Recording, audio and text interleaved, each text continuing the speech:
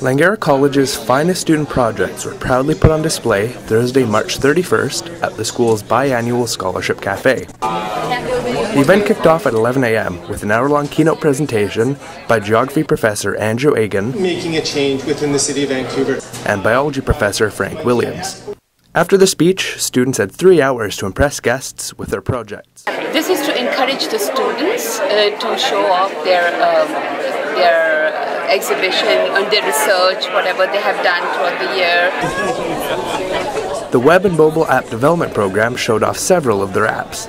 They had a virtual reality experience and a game that measured users' brainwaves to control a graph on a screen. A project by other students aimed to reduce food waste.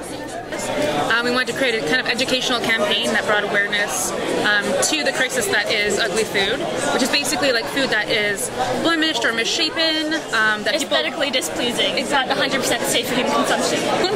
The highlight of our campaign was these posters. We tried to make ugly food really trendy. Like, as you can see, lots of pop culture references.